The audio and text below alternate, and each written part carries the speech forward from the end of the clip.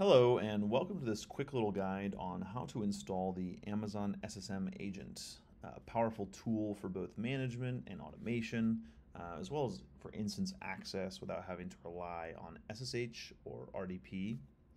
As part of the onboarding process for Cloud One here at Mission, we'll ask that you ensure the SSM agent is installed on all of the servers that will be under our management.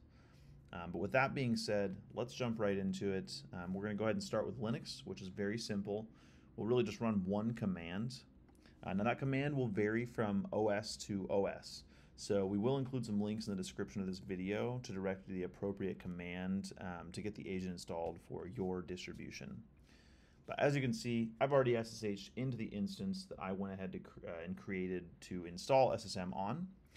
All I need to do here once I have SSH'd into the server is run the installation command as sudo. So please note that that means that it does require elevated privileges or the ability to use sudo to get it installed. At this point, it's going to run through its process, download the package, and install it. But as you can see, it's already done, so very quick process.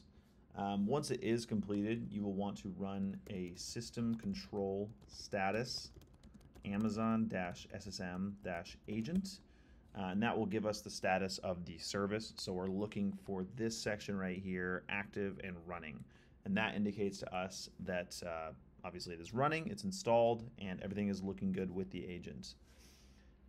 You will notice down here some status code 404 and all these errors here, and that's because there is currently no IAM role attached to this instance, which is also required for SSM to function and interact with the actual AWS service systems manager.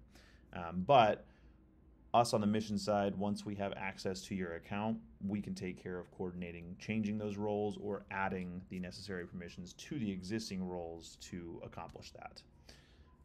And please note that for auto-scaled servers, the best practice is to ensure that it is either baked into the AMI or that we add it to the user data script that runs when the instance is created so that access is not lost when the instance is replaced.